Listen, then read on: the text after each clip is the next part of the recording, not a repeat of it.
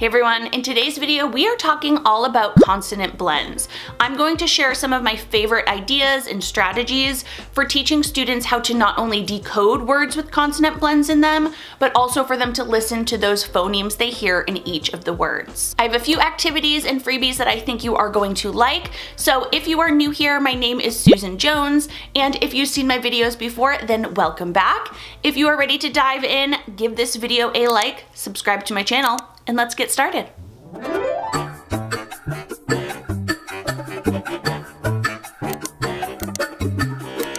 Now, I do want to let you know that I have done videos like this in the past for how to teach CVC words as well as how to teach digraphs. So I've gotten a lot of positive feedback on those videos and I wanted to continue making kind of a series like this, and today we're focusing on those consonant blends. Now, a consonant blend is, of course, when there are two consonants together. Sometimes it's called a consonant cluster. I've always referred to it as a blend, so I will continue to do that in this video. But a consonant blend comes either before or after the vowel in the word. So you might have the word like spin, and you have that SP, sp, sp, before the I. You also might have a word like clasp. There we have two consonant blends. We have cl, the CL at the beginning, a in the middle, and then sp at the end. Now, when I am teaching students what consonant blends are, sometimes I might kick off this type of lesson and just go ahead and explicitly teach them what a consonant blend is, but other times I like to use concept attainment slides. Now, I talked about this in my digraphs video, but a concept attainment slide is basically something that looks like this. So these slides are a great warm-up for this type of activity because students are really using their phonemic awareness skills to determine what is the rule. Now, in order for something to be the rule, it would be in the thumbs up side, and all of those images over there would have to follow the same rule. And in the thumbs down side, none of them could follow this rule. Now, if you take a close look at this picture, I would tell students, I'd display this for them, and I would ask them, okay, I'm going to say some of these words. I want you to listen carefully to them and determine what's the same about those ones in the thumbs up side, and how do they differ from ones in the thumbs down side. So over here we have space, spoon, spot, spider, sponge, and spaghetti. And in the downside, we have star, skate, s'more, swan, snake, and sloth. Now, I have this type of slide included in a whole unit. So students, if you're using something like this, you can definitely use it on its own, that one slide that I just shared. But I have, at this point, students have kind of figured out that they're listening for the sounds at the beginning, middle, or end of the word. To determine, you know, what the rule is and what the rule isn't. So my students would have, I guess, a leg up, you could say, on guessing this rule. But if this is your first time using a slide like this, you can just coach them and say, I want you to listen to the beginning of the words here and determine what's different. Now, in a slide like this one, it's a little trickier because all of the words actually start with S. So we need to go one step further, which I love. We need to listen to that second sound.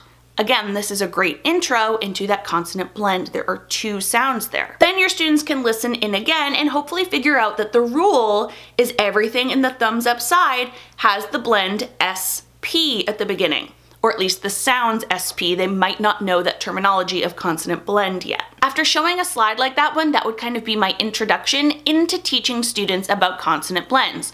I would explain to them that yes, all of those words actually had an S at the beginning, but even more so, they had something we call a consonant blend. And that is when we have two consonants together and you can still hear both of their sounds. Now, generally speaking, I teach consonant blends after I teach digraphs, so I would relate the two and explain that, remember when we learned about the digraph SH? And those are two letters that make a new sound.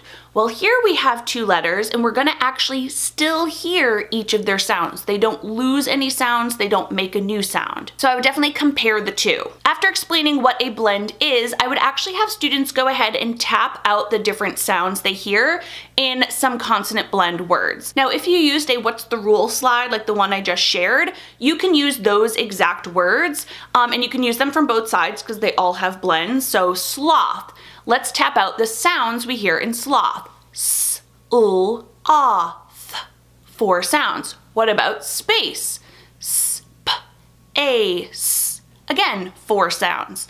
And I would point out again that you can still hear both sounds in that blend. Now, if you don't have access to the What's the Rule slides, or you want to go ahead and kick off this lesson in a different way, I would explicitly teach what a consonant blend is, tell students you're going to be working on reading and writing and listening to words with blends, and then I would use just some images. So you could find a space image, star, spider, and find some words with consonant blends and do the same thing where students are listening for the sounds and tapping them out. By the way, those What's the Rule slides are included in my SJT Literacy Club, and they are also on TPT, so I will link them down in the description if you want to try them. Okay, so those first steps are going to be to introduce exactly what a consonant blend is, and then also to have students listen to and tap out the sounds they hear in different words with consonant blends. Now, I had students tapping out the sounds on their fingers. You can have students do that, but you can also give them sound boxes, you can give them Play-Doh, little counters. They can just tap the sounds on the sound boxes on a sheet of paper. However you want to do it is fine, but the first 2 steps usually include explicitly teaching the skill and practicing those sounds before we actually get to the letters. So after you've done that, it is time to introduce those graphemes, introduce the letters that make those sounds. Now, thankfully with consonant blends, since they retain their sound, you don't need to teach them each and every different blend that they might come across. Unlike a digraph, students will have to learn when they see SH together, it makes sh. Here, students are still blending the exact consonant sound they already learned for each individual consonant, so you don't have to teach them to, memorize any of those sounds. However, I do like to teach them about the 3 different types of blends they will come across while they're reading, just so they can keep their eyes out for it and be a little bit more cognizant when they're reading. So this is when I teach them about S blends, R blends, and L blends. Now, I teach my students that they might hear an S blend at the beginning or the end of a word, and an S blend simply has an S first before the other consonant. Think about, in our example, the word space, or at the end of a word, clasp. And then with L and R blends, those are ones that have an L or an R as the second consonant in the blend. Think of the word frog or drink. They have DR and FR as an R blend. Or for L blends, we have the word planet with a PL at the beginning, or the word flower, FL at the beginning. Now, S blends, R blends, and L blends are not the only consonant blends students will come across as they are reading. For example, I'm thinking of the word gift, and that has that FT at the end there. But I do like to teach students that these are the most common ones, again, just so they're a little more cognizant as they're reading of the different types of words and sounds that they will read. After I've gone through the different types of blends students might see, I like to actually show them some examples and have them practice blending those sounds to make words. Now, I like to do this using successive blending, and I have shared this strategy in a few of my videos before. I think most recently my decoding strategies video right here. But essentially with that, let's think of the word step. I will show students that word on the board. I will have them identify where the blend is. They will see S and T. And then I show students that we will blend that sound first. So they will first blend st, st. And I usually do a little swoop underneath the ST. Then we will look at the E, st, step. So they have that next, and then they'll do step, step. That way they're individually blending each different sound to carry it on and just add the new phoneme at the end. Then we'll practice blending a few more words all together with some L blends and some R blends like frog and flap. And again, we'll do it with that successive blending. Once students practice that with you, I like to go ahead and have them practice it themselves. And I actually have these free blend cards right here. I shared them a couple years ago on my channel, but I wanted to share them again. And these blend cards already have the little swoop underneath the blend first, so students can recognize it. I do suggest printing the blends cards on a different color paper, again, just so students are aware of that blend. And then they can practice on their own, putting the cards together to make either real or nonsense words, and they will have to decode it to figure out if it is real or nonsense. I will go ahead and link those down in the description too, so you can grab them for your own students. Once students have had plenty of practice decoding those individual words, I like to move to what's next naturally, which would be to have them decode some sentences. Now you can find lots of decodable texts online, but I also have these one-page decodable interventions that I absolutely love. Here is one that I would have for S blends, and what I like about these is it has students working from the top down to the bottom and getting increasingly harder each time. So up here you see 4 different blends that they can practice, and then students go into decoding the actual words with those blends, and then they have sentences to read with those words. The slug is on the stem, she has a big spot on her skin, and Steph swam in the still pond. There's also a spot for students to practice encoding or writing words with S blends in them, and then of course to show comprehension, I like them to illustrate one of the sentences that they read above. Now I have a ton of different practice sheets for students to use in my one-page decodable unit. It looks like this over on TPT. It is also included in the SJT Literacy Club, just so you know, it's in the bonus section. And then if you are pulling a small group during this time, I also have these teacher sheets for each individual skill in the bundle. So this example is S blends. Here you can see I have a little focus image students can look at. They have star, snake, and spider with some examples of S blends they might hear. And then I have a list of thumbs up and thumbs down words. And for those, I would just ask students to listen to each word, and they have to tell me if they hear an S blend in the word. So I would randomly choose some of those different words. They would give me a thumbs up if they hear an S blend, or a thumbs down if they don't. And then this little list right here with the 3 yellow dots, these are some words that they can go ahead and segment. So those represent little counters if you want to give them some sound boxes. They can do the words stop, swim, snip, and scab. And then the ABC part over here is an example word ladder you might want to use with them, where students are switching out one individual sound at a time to make a new word, all with S blends. Again, that's a little cheat sheet for your small groups. So if you have students that are struggling decoding words with blends in them, those just give you a few examples of activities and some word lists that you can use with your students before they dive into that one-page decodable. Okay, we have explicitly taught the skill. We have had students tap out and listen to different phonemes that they hear in different words with consonant blends. We have had students decode words with consonant blends. Make sure when you're doing that, again, you're doing it at the beginning and at the end of sounds because they will see both. And step number 4, we have had students actually decode sentences with those words in it. So what is step number 5? If you've been following me for a while, you already know. Step 5 is review, and I love to review and practice this over and over using games. Naturally, with most of your students, you don't get to walk through all 4 of those steps and then just have it be done and now they can decode every single word they read with consonant blends. They usually need to review it and practice this over and over and over. And a fun phonics game is the perfect way to keep students both engaged and also to have them effectively practicing these skills. So let me share some of my favorite games with you. The first 2 I'm going to share are from my Consonant Blends print and play pack. It looks like this over on TPT.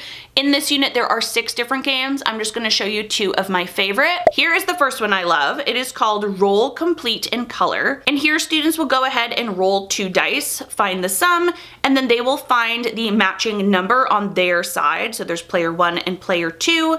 And I like this one because here students aren't decoding the whole word. They're using the image and their phonemic awareness skills to identify what that beginning blend is. So here you can see player 1 rolled a 4 and their word is pretzel. Now they don't need to worry about spelling pretzel. They will simply look at the image there. They will look at the rest of the word and they have to listen for that beginning blend. Per, what 2 letters do they hear there? And they'll write down P and R and then color in the pretzel. And then student 2 can go, let's pretend they got that 10 down there for star. Again, they see the image, they see the rest of the word, and they have to listen for those 2 sounds, that consonant blend they hear at the beginning. Another game I love from this unit is this one right here. It is called Spin and Find the Blend. And here students will actually spin a paper clip and they will have to land on either R blend, S blend, or L blend. Again, using those phonemic awareness skills, they will need to look in this grid here and they will find an image that starts with one of those. So they have to really isolate that blend and think to themselves, is this an S blend, an L blend, or an R blend? And if this is a 2-player game, students will each have 2 different color crayons and they will color back and forth until either the time is up or all the images are colored in and you can see who wins. Now, like I said, that's just 2 of 6 different games I have in that unit, but I also have another free one that I've offered on my blog for a long time, so I thought I would share that here. And this game is called Blend It. This is another 2-player game, but students can also play it independently. And here they will get a spinner that they will go ahead and spin. It will land on a different blend that they will have to go ahead and put in their mouth first. So I always tell them, put that blend in. It's kind of like that successive blending. So if they landed on SW, they would already have sw, sw in their head. And then they will need to go ahead and find in the grid a word that they can put SW in front of to make a real word. When they find that, they can go ahead and cover it with a cube, and students will go back and forth again until either the time is up or until that whole grid is covered and see who wins. So there you have a bunch of different strategies, ideas, and activities, and you got to see how I would really teach my students all about consonant blends. Now, I think this was obvious, but I do want to state that I would not do all of these in one day. That would be probably pretty overwhelming and an extremely long phonics lesson. So these type of strategies and activities are something I would do throughout the week. So I'd probably kick it off with a what's the rule and some blending practice. And then I may have time to go into decoding individual words on that day. The next day we would go ahead and review individual words, go into decodable sentences, and then the games are something we would use throughout the week just to continue reviewing. All the materials and freebies I mentioned in this video will be linked down in the description, and as always, I hope you enjoyed this video. If you did, please give it a thumbs up, make sure you are subscribed to my channel, and click that bell. That bell lets you know every single time I upload a video to my channel, which right now I do every Thursday and Sunday morning. See you in the next one. Bye.